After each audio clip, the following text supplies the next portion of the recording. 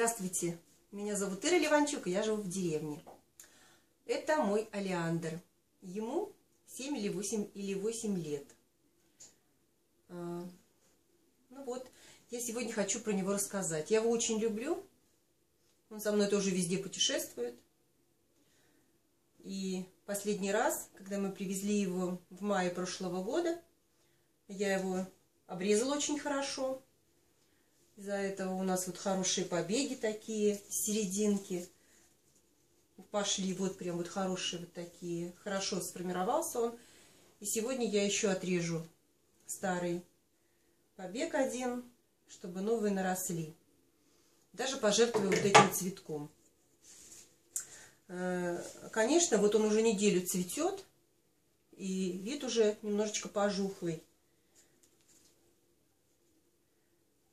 Еще скажу о содержании. Вообще это субтропическое растение, и оно считается ядовитым. Но ядовитым, например, что может принести вред? Это если вы пожуете листочки, а так стоит и стоит у меня всю вот 7 или 8 лет, и никакой ядовитости я от него не ощущаю. И ядовитый вот этот млечный сок, который выделяется на черенках, ну, это можно как-то убрать от детей, а взрослые-то не будут ничего, наверное, с ним делать. Вот так. И еще что хочу сказать про него. Он у меня изменил цвет. Вот сейчас он такой, ну, очень красивый, конечно, нежный и красивый. Покупала я его совсем другим цветом. Вот сейчас я ставлю картинку. В прошлом году он у меня цвел вот так.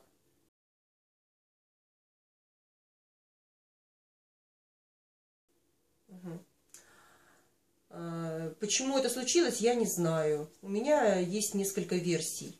Первое. Во-первых, почему он еще не так обильно цветет. Вот еще цветонос какой будет цвести хорошо. Вот. Почему не так обильно цветет? Потому что он не стоит на восточном окне. Солнышко он видит только при восходе. И все. Пока больше я ему места не нашла достойного, чтобы видно было его.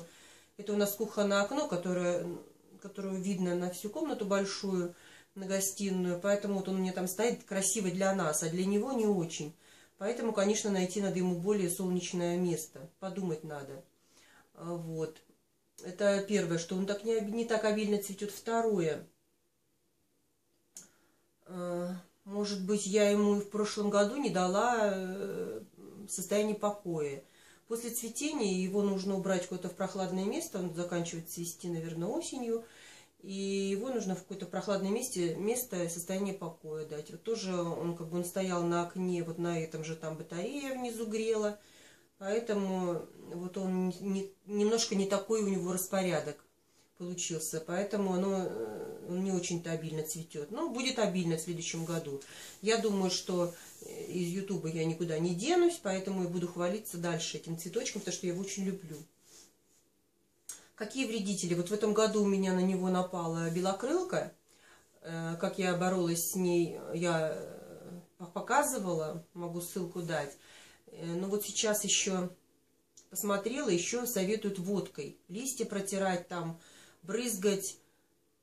Но мне кажется, это не поможет. Вот мне только получилось октарой. И, ну вот я ссылку дам, все-таки посмотрите, потому что белокрылка, остальное вредителей никаких я не замечала на нем за эти годы. А в этом году первый раз и то белокрылка не на цветке, а на черенках, но корененных, которые уже растут. Вот они, видно, слабые были.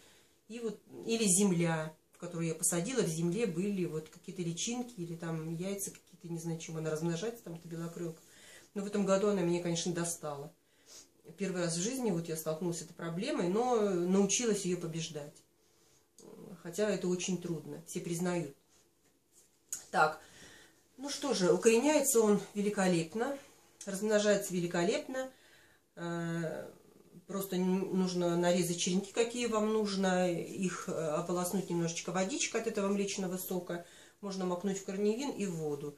И все, и будет замечательно укореняться.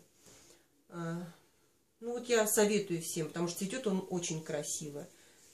Ну, цвет изменился. Я даже, честно говоря, не очень расстроилась, потому что цвет очень красивый. Не такой яркий, но нежный.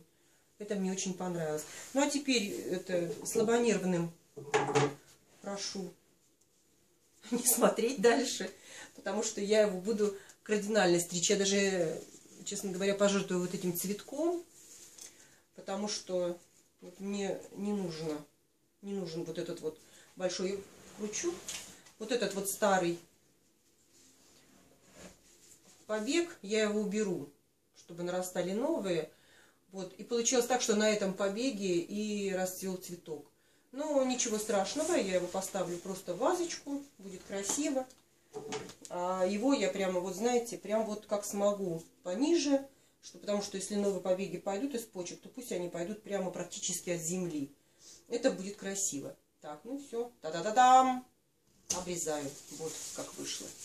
Смотрите, вот, совсем другой вид будет у цветка. Посмотрите какой. Отлично, мне очень нравится. Вот, вот этот цветок зацветет. Эти свежие, хорошие, им все будет питание, все хорошо. Поверну вот так к солнцу в ту сторону. Отлично. Вот я вообще не жалею, что я обрезала вот это вот. Так, еще что я хочу сказать насчет того, можно, конечно, вынести его в сад. Может быть, на терраску буду ставить, а на землю, как в прошлом году, не буду. Потому что я цветы, когда привезла в мае месяце, уже в конце мая, в июне довозила что-то, как-то в доме мы еще не жили, и поставить было некуда. Я поставила просто на улицу, где в тенечек, где что. И у меня в земле завелись черви дождевые, а это плохо для комнатных растений. Поэтому на террасу буду выносить, а на землю, куда-то в огород, конечно, нельзя. Ну и все. С этим что мы сделаем?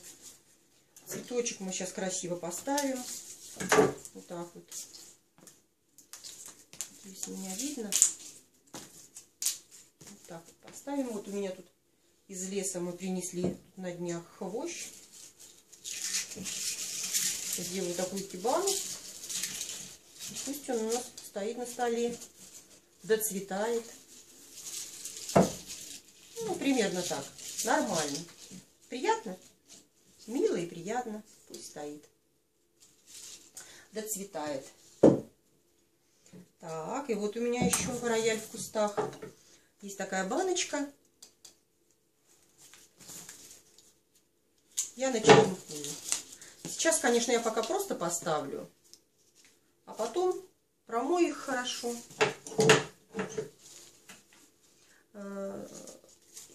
И все. И у меня будет несколько олеандров. Не знаю, зачем они мне нужны. У меня уже 5 штук растений. Они тоже... Я их не формировала еще, пока укоренила. Вот сформирую, красиво будут. Буду дарить. Так, цветочек, конечно, мы его обрежем. Зачем он тут нужен? Не нужен. Это длинноватый. Короче. Так.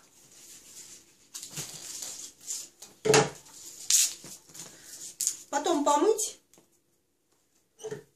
Срезы все под проточной водой. Макнуть в корневин.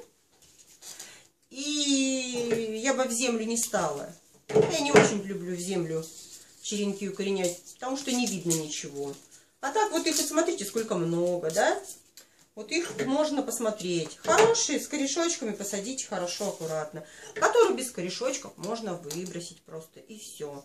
Вот так вот, что я еще сделала. Ну, вот этот я корешок, конечно, черенок еще попробую поставить. Ничего поставить.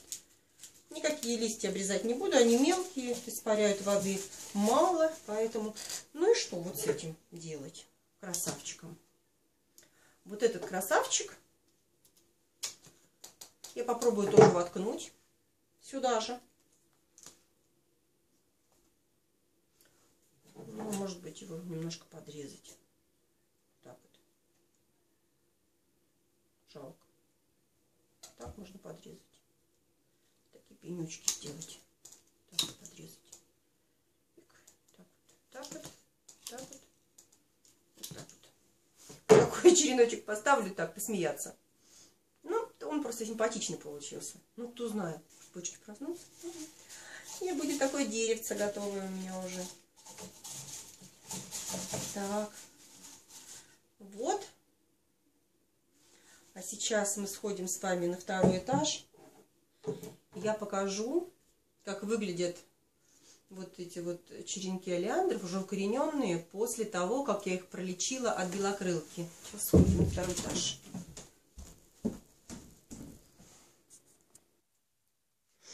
Ну вот мои растеница молодые. В целом я довольна. Единственное, что когда я подходила, я потрясла их, провела рукой. И полетела одна мушка, значит, все равно где-то из другой комнаты, ее откуда-то залетели они. Все равно повторную обработку обязательно надо. Это всегда рекомендуют делать. Где-то я еще хотела показать. Ну-ка посмотрим. Обратная сторона. Вроде бы чисто. Ну, наверняка где-то есть. Может, вот какая-то капелька. По-моему, да. Нет, это водичка. Ну, вот мне кажется, вот это вот опять яйца. Да. Так, ну я сделаю еще одну обработку, но то, что было, конечно, картина значительно лучше.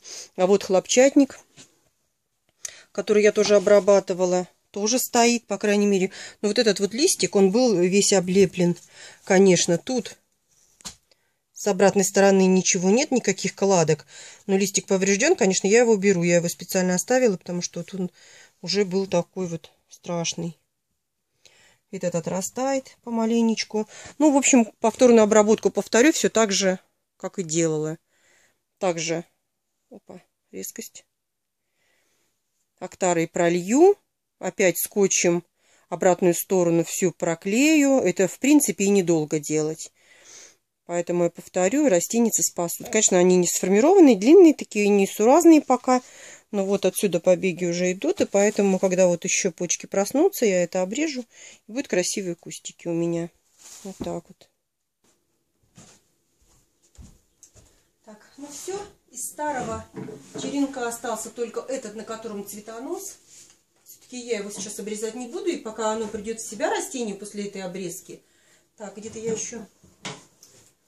У меня была салфетка. Ну ладно. Все срезы нужно протереть, конечно, от этого молочка. Ну и все. И вот этот вот старый черенок я тоже обрежу после того, как он отцветет. Время пройдет, как раз здесь все заживет. И все. И вот такое я еще деревце нашла. Ну, вернее, не нашла, обрезала отсюда. Ну вот, например, вот мама у нас вот такие штучки прям садит в землю, и они у нее растут. У нее очень легко рука, я ее попрошу, чтобы она посадила. Прямо в землю его можно. Выживет, нет, так нет, ну подумаешь. Как вам понравился мой Олеандр, ставьте лайки, подписывайтесь на мой канал. Делитесь с друзьями, заходите почаще в гости.